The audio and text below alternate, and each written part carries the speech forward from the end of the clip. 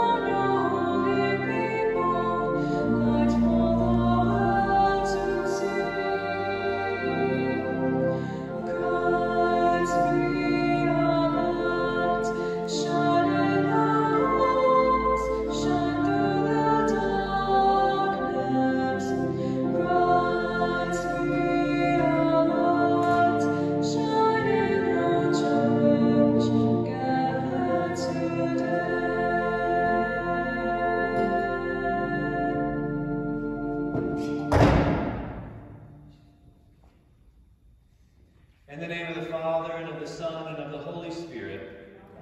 The Lord be with you.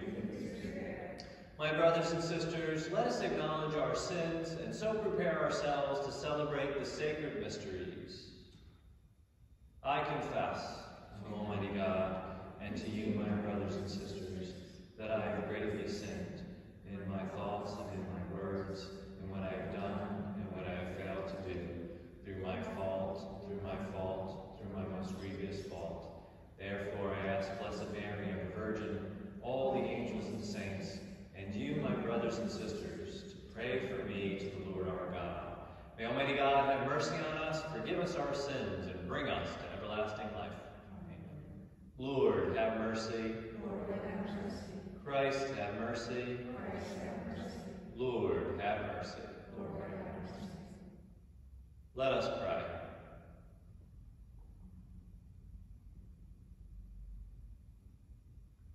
O God, who through your word reconcile the human race to yourself in a wonderful way, grant, we pray, that with prompt devotion and eager faith, the Christian people may hasten toward the solemn celebrations to come. Through our Lord Jesus Christ, your Son, who lives and reigns with you in the unity of the Holy Spirit, one God, forever and ever. Amen. Please be seated for the readings.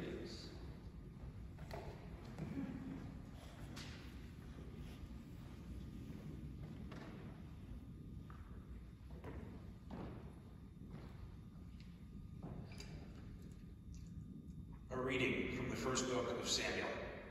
The Lord said to Samuel, "Fill your horn with oil, and be on your way. I am sending you to Jesse of Bethlehem, for I have chosen my king from among his sons."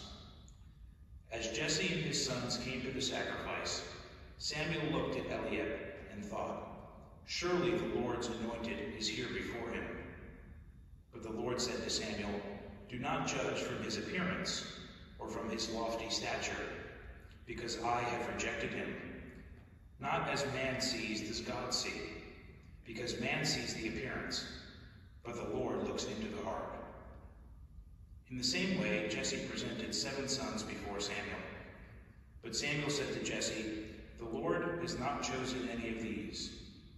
Then Samuel asked Jesse, "Are these all the sons you have?" Jesse replied, "There is still the youngest, who is tending the sheep." Samuel said to Jesse, "Send for him. We will not begin the sacrificial banquet until he arrives here." Jesse sent and had the young man brought to them. He was ruddy, a youth handsome to behold, and making a splendid appearance. The Lord said, "There, anoint him, for this is the one." Then Samuel, with the horn of oil in hand, anointed David in the presence of his brothers. And from that day on, the Spirit of the Lord rushed upon David. The word of the Lord. Thanks be to God.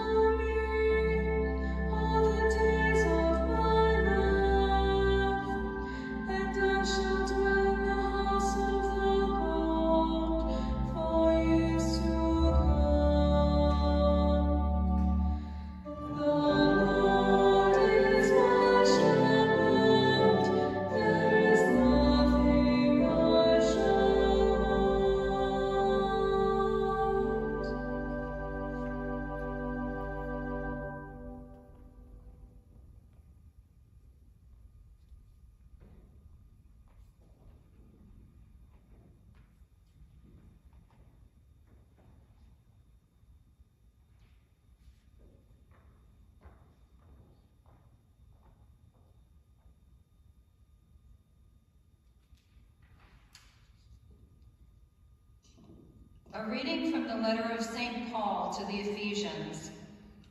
Brothers and sisters, you were once darkness, but now you are light in the Lord. Live as children of light, for light produces every kind of goodness and righteousness and truth. Try to learn what is pleasing to the Lord. Take no part in the fruitless works of darkness. Rather, expose them, for it is shameful even to mention the things done by them in secret. But everything exposed by the light becomes visible, for everything that becomes visible is light.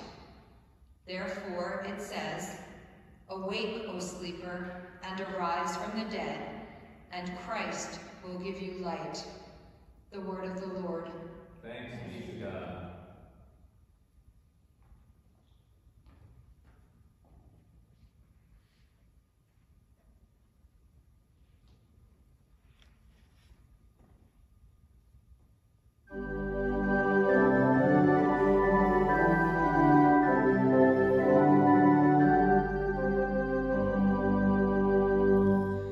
Praise to you, Lord Jesus Christ, King of endless glory.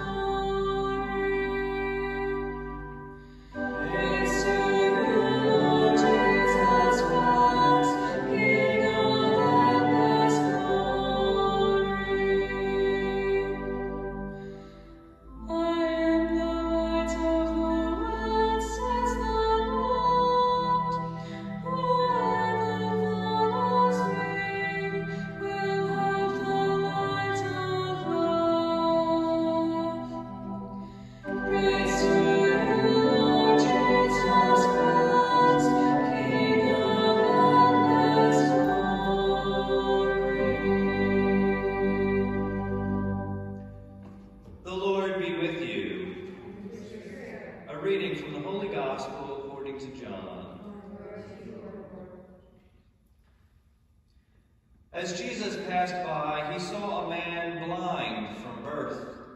His disciples asked him, "Rabbi, who sinned, this man or his parents, that he was born blind?" Jesus answered, "Neither he nor his parents sinned. It is so that the works of God might be made visible through him. We have to do the works of the one who sent me while it is day. Night is coming when no one can work. While I am in the world, I am the light of the world." When he had said this, he spat on the ground and made clay with the saliva, and smeared the clay on his eyes, and said to him, "Go wash in the pool of Siloam," which means sent. So he went and washed, and came back able to see. His neighbors and those who had seen him earlier as a beggar said, "Isn't this the one who used to sit and beg?" Some said, "It is." But others said, "No, he just looks like him." He said, "I am." So they said to him, "How were your eyes opened?" He replied, "The man they called Jesus made clay and anointed my eyes and told me, 'Go to Siloam and wash.' So I went there and washed and was able to see." And they said to him, "Where is he?" He said, "I don't know." They brought the one who was once blind to the Pharisees. Now Jesus had made clay and opened his eyes on a Sabbath. So then the Pharisees also asked him how he was able to see. He said to them, "He put clay on my eyes, and I washed, and now I see." Some of the Pharisees said, This man is not from God, because he does not keep the Sabbath." But others said, "How can a sinful man do such signs?" And there was a division among them. So they said to the blind man again, "What do you have to say about him since he opened your eyes?" He said, "He is a prophet." Now the Jews did not believe that he had been blind and gained his sight until they summoned the parents of the one who had gained his sight. They asked him, "Is this your son who you say was born blind? How does he now see?" His parents answered and said, "We know that this is our son and that he was born blind. We do not know how he sees now, nor do we know who opened his eyes. Ask him. He is of age. He can speak for himself." His parents said this because they were afraid of the Jews, for the Jews had already agreed that if anyone acknowledged him as the Christ, they would be expelled from the synagogue. For this reason his parents said, "He is of age. Question him." So a second time they called the man who had been blind and said to him, "Give God the praise. We know that this man is a sinner." He replied, "If he is a sinner, I do not know. One thing I do know is that I was blind, and now I see." So they said to him, "What did he do to you? How did he open your eyes?" He answered them, "I told you already, and you would not listen. Why do you want to hear it again? Do you want to become his disciples too?" They ridiculed him and said, "You are that man's disciple. We are disciples of Moses. We know that God spoke to Moses, but we do not know where this one is from." The man answered and said to them, "This is what is so amazing, that you do not know where he is from, yet he opened my eyes. We know that God does not listen to sinners, but if one is devout and does his will, he listens to him. It is unheard of that anyone ever opened the eyes of a person born blind. If this man were not from God, he would not be able to do anything." They answered and said to him, "You were born totally in sin. Are you trying to teach us?" Then they threw him out. When Jesus heard that they had thrown him out, he found him and said, "Do you believe in the Son of Man?" He answered and said, "Who is he, sir, that I may believe in him?" Jesus said to him, "You have seen him. The one speaking with you is he." He said, "I do believe, Lord," and he worshipped him. Then Jesus said, "I came into this world for judgment, that those who do not see might see, and those who do see might become blind." Some of the Pharisees who were with him heard this and said to him, "Surely we are not blind also, are we?" Jesus said to them, "If you were blind, you would have no sin. But now you are saying, 'We see,' so your sin remains." The Gospel of the Lord. Praise to you, Lord Jesus Christ. Please be seated a moment.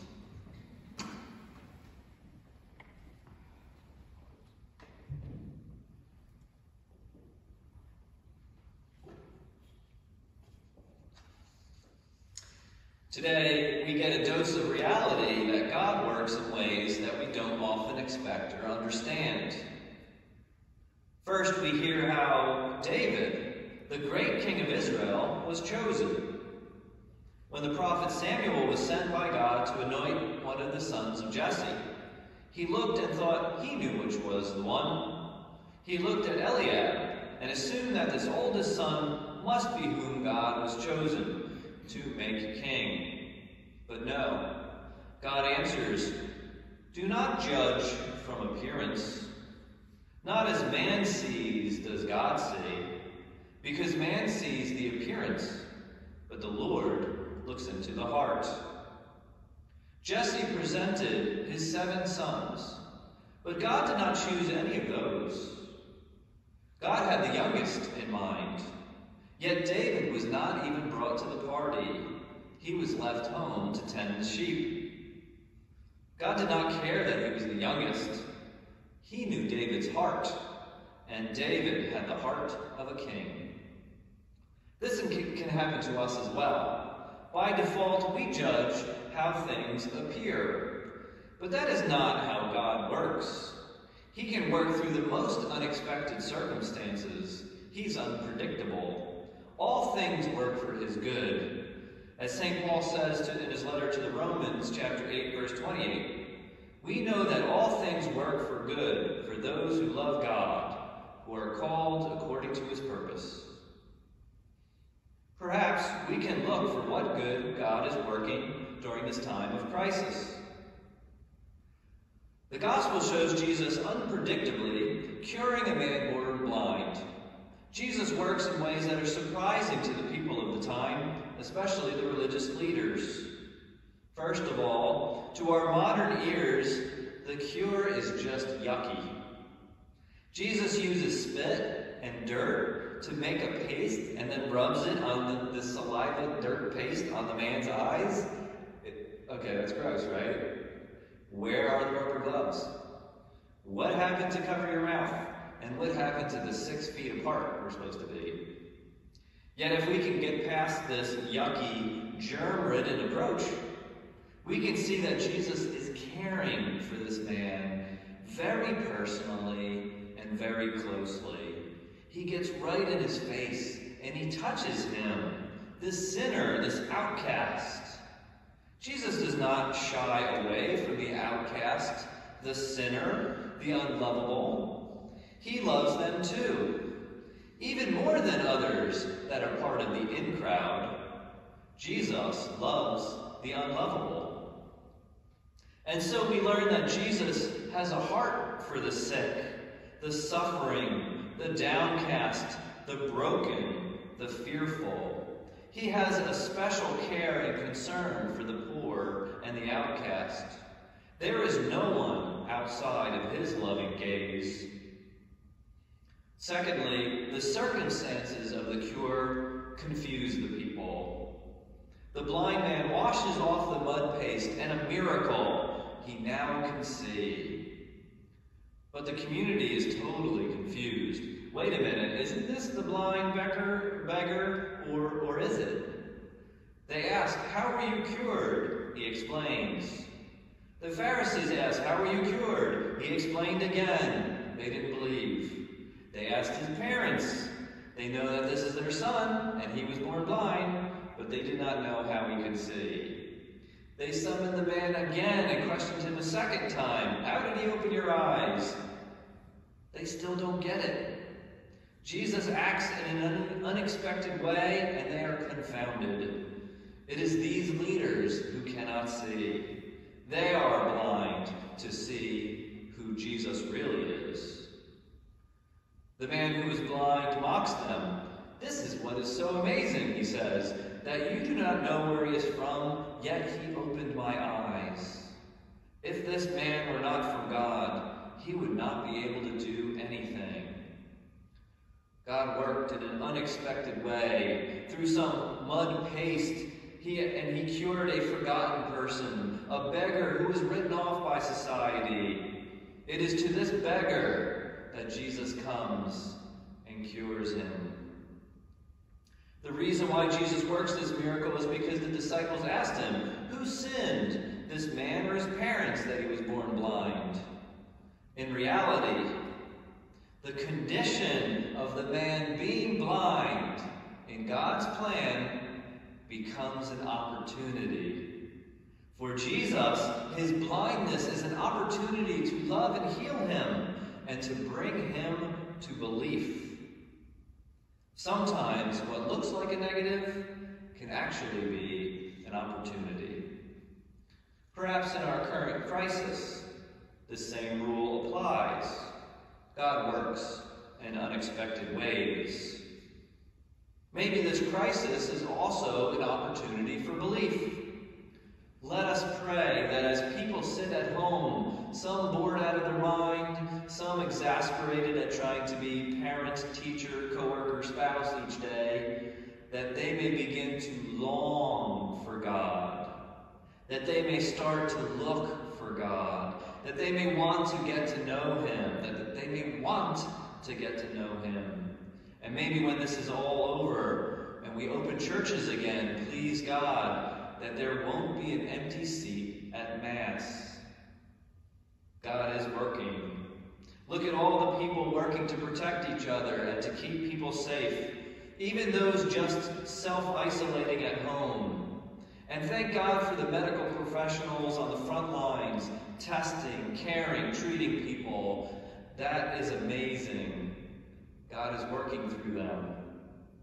Look and see families spending more time together, neighbor helping neighbor, people being much more creative in how to inspire and encourage each other, singing from balconies, applauding emergency professionals, all kinds of online connections through Zoom and social media. God is working. People are reaching out. People are reaching and recognizing the desire in them to reach out. Most of us have been given a break from an insanely busy schedule where we are constantly running. Perhaps we planned a really good schedule for our kids that has kind of fallen apart as the week went along. Perhaps we realize what a challenging and awesome responsibility our teachers have that we often take for granted. Perhaps we have found that we can be super creative when put to the test. God is working. We are being tested, and guess what? We are making it through. Maybe not perfectly, maybe not as expected, but we are still going. And we will keep going as long as we love and support each other and pray hard for all around us. Life is still going on, ups and downs. Let us encourage one another in these ups and downs. See, God is working. If we are struggling, well, remember, Jesus has special love for those who are struggling. If we are confused, like the people in the gospel, maybe that's okay for now. Keep looking for God at work in unexpected ways, and help God out. Love your neighbor. Support one another. Share some of your toilet paper. Pray for each other. We can get through this. Let's do it together.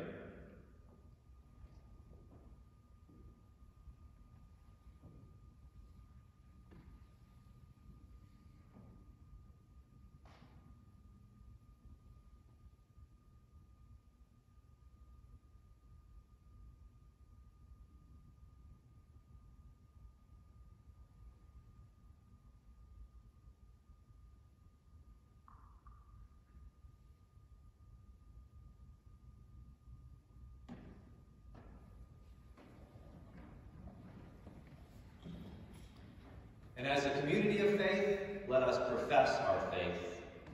I believe in one God, the Father Almighty, creator of heaven and earth, maker of heaven and earth, of all things invisible and visible.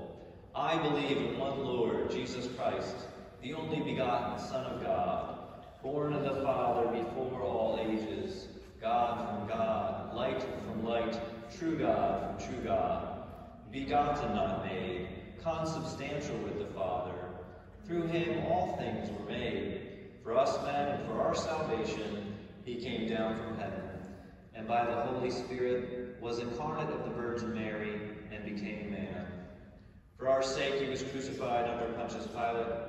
He suffered death and was buried, and rose again on the third day in accordance with the Scriptures. He ascended into heaven and is seated at the right hand of the Father. He will come again in glory to judge the living and the dead, and his kingdom will have no end. I believe in the Holy Spirit, the Lord, the giver of life, who proceeds from the Father and the Son, who with the Father and the Son is adored and glorified, who has spoken through the prophets. I believe in one holy, Catholic, and Apostolic Church. I confess one baptism for the forgiveness of sins, and I look forward to the resurrection of the dead and the life of the world to come. Amen.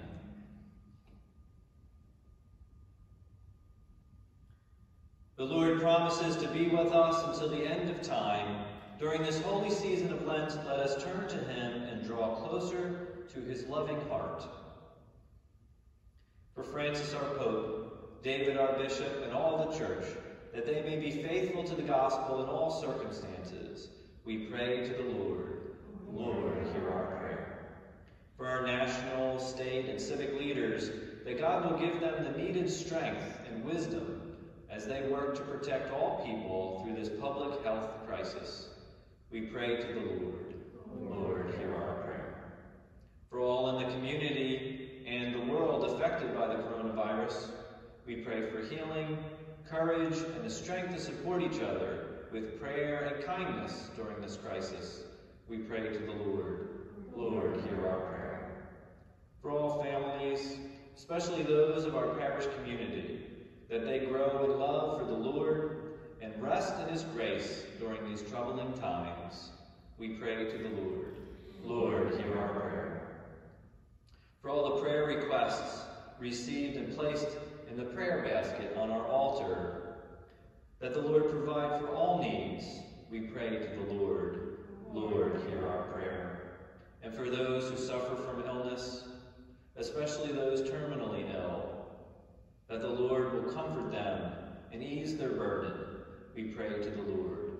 Lord, hear our prayer. We now add our own intentions in silence.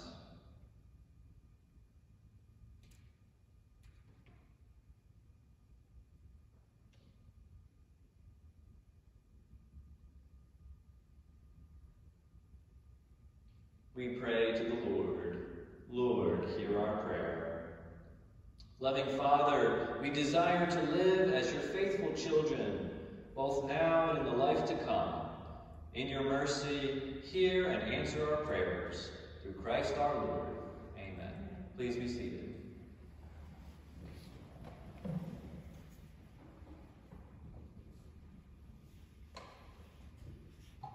Our presentation hymn is Amazing Grace.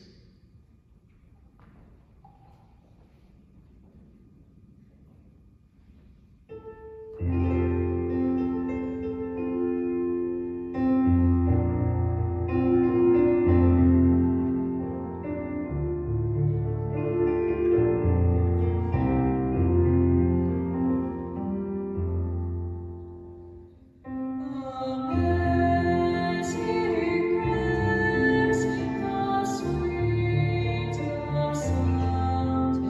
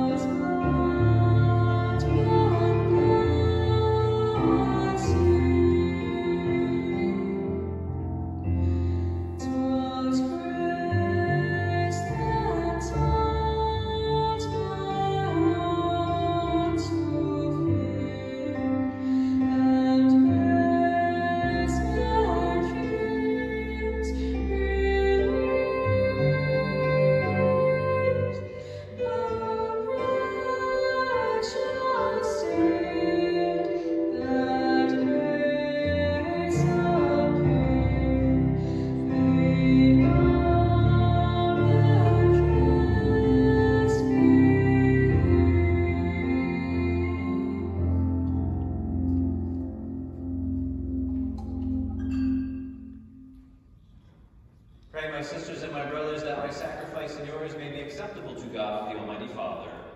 May the Lord accept the sacrifice.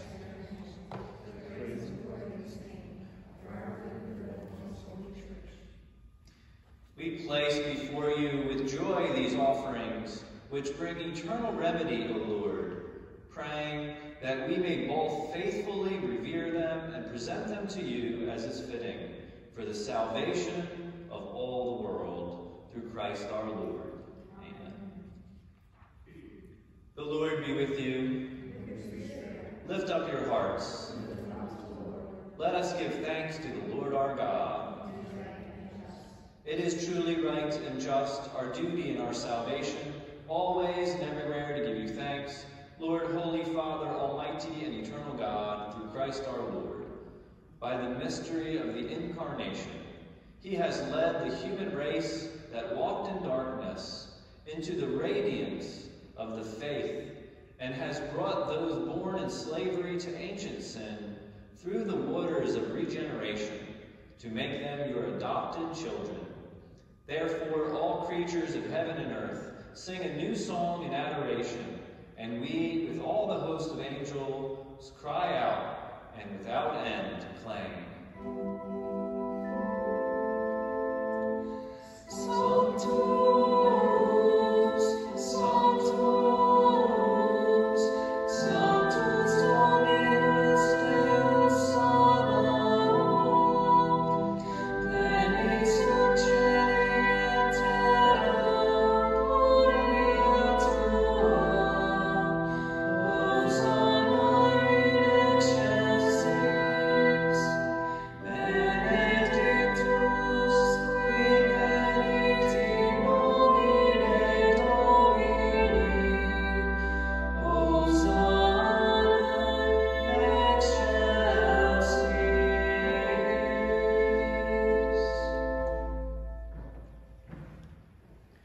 You are indeed holy, O Lord, and all you have created rightly gives you praise.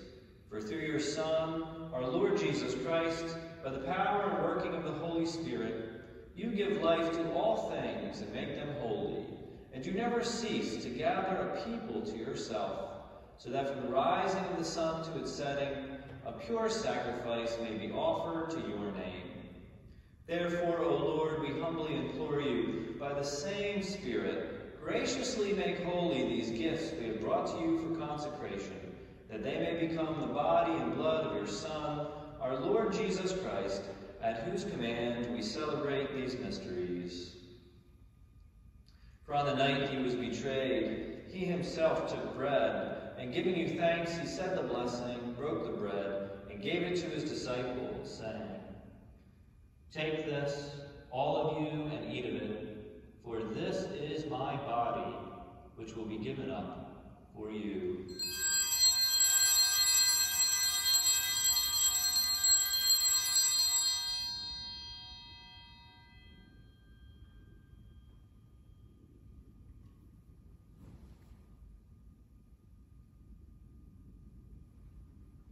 In a similar way, when supper was ended, he took the chalice, and giving you thanks, he said the blessing, and gave the chalice to his disciples, saying, "Take this, all of you, and drink from it, for this is the chalice of my blood, the blood of the new and eternal covenant, which will be poured out for you and for many, for the forgiveness of sins. Do this in memory of me."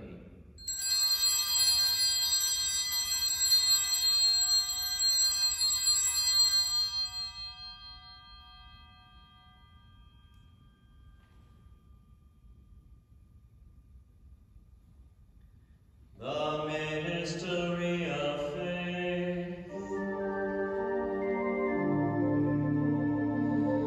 When we eat this bread and drink this cup, we proclaim your death, O Lord, until you come again. Therefore, O Lord, as we celebrate the memorial of the saving passion of your Son, his wondrous resurrection and ascension into heaven, and as we look forward to his second coming, we offer you in thanksgiving this holy and living sacrifice. Look, we pray, upon the oblation of your church, and recognizing the sacrificial victim by whose death you willed to reconcile us to yourself, grant that we, who are nourished by the body and blood of your Son and filled with his Holy Spirit, may become one body, one spirit in Christ. May he make of us an eternal offering to you, so that we may obtain an inheritance with your elect, especially with the most blessed Virgin Mary, Mother of God, with blessed Joseph, her spouse, with your blessed apostles and glorious martyrs, with St. Catherine of Genoa, and with all the saints, on whose constant intercession in your presence we rely for unfailing help. May this sacrifice of our reconciliation, we pray, O Lord, advance the peace and salvation of all the world.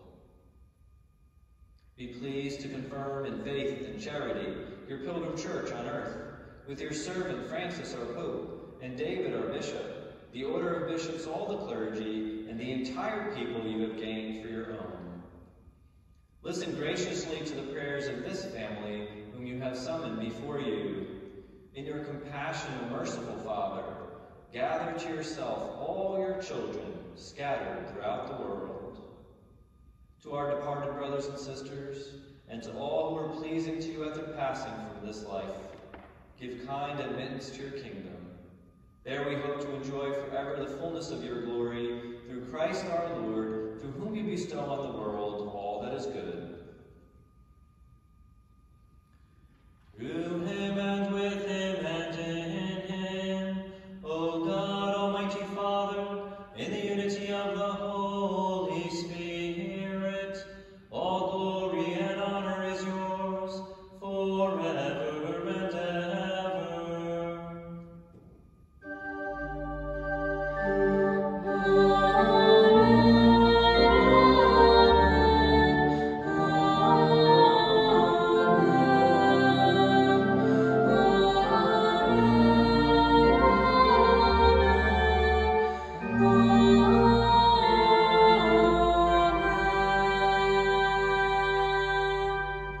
At the Savior's command, informed by divine teaching, we dare to say, Our Father, who art in heaven, hallowed be thy name. Thy kingdom come, thy will be done, on earth as it is in heaven. Give us this day our daily bread, and forgive us our trespasses, as we forgive those who trespass against us. And lead us not into temptation, but deliver us from evil.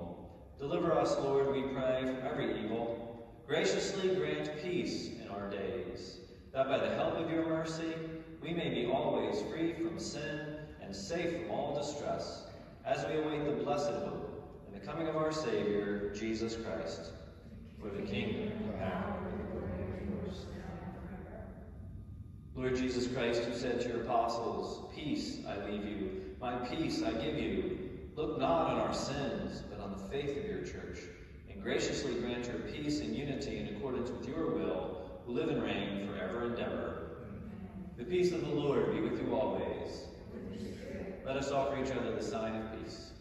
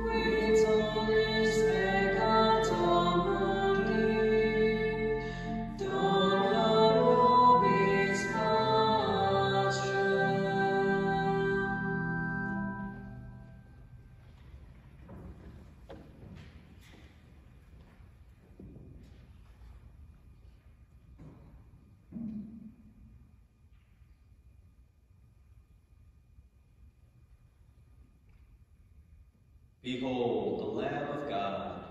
Behold him who takes away the sins of the world. Blessed are those called to the supper of the Lamb. Lord, I am not worthy that you should enter under my roof, but only say the word, and my soul shall be healed.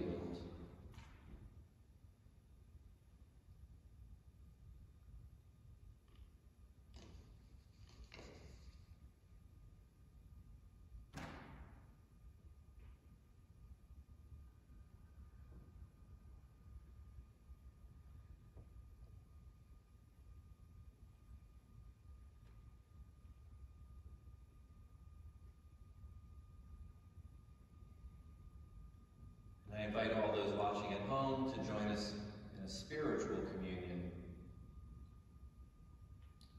to tell Jesus how much you love him and desire to receive him.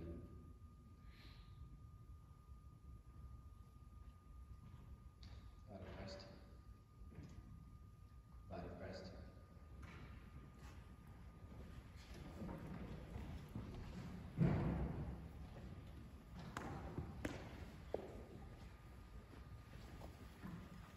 Body of Christ.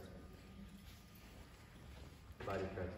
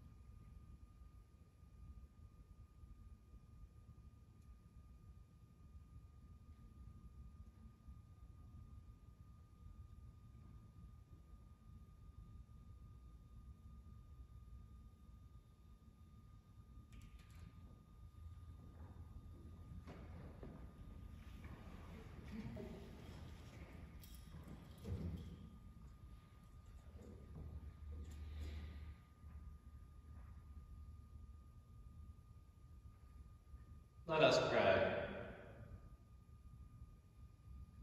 O God, who enlighten everyone who comes into this world, illuminate our hearts, we pray, with the splendor of your grace, that we may always ponder what is worthy and pleasing to your majesty, and love you in sincerity, through Christ our Lord. Amen.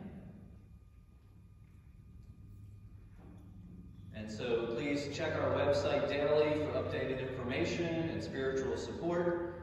For example, a virtual holy hour has been posted, so you can basically watch that, or I actually had it playing in the background the other day, and just listening to that peaceful music and trying to be close to the Lord during that time. So keep looking at our website and look for our emails. Also, I mentioned the prayer basket. So for prayer requests, if you please email us, we set up a email. It's prayer requests, one word, prayer requests, at stcatherine.net. So if you send those, we'll print them out and put them on our altar here for people to pray. And I certainly would invite all parishioners to remember these prayer requests in your prayers as we pray for everyone going through this crisis.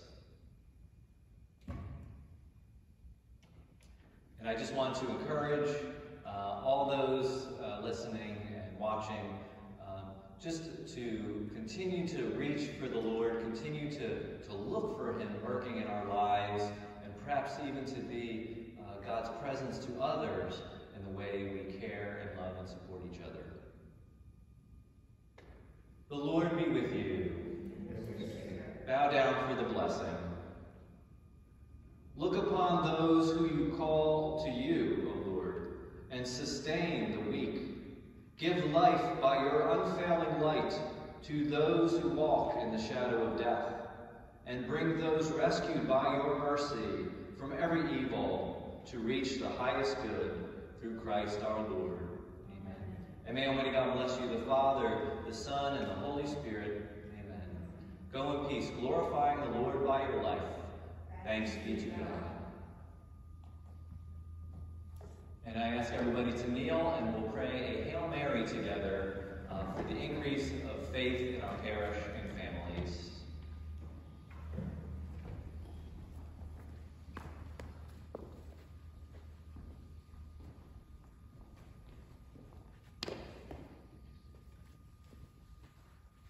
Hail Mary, full of grace, the Lord is with thee. Blessed art thou among women, and blessed is the fruit of thy womb, Jesus.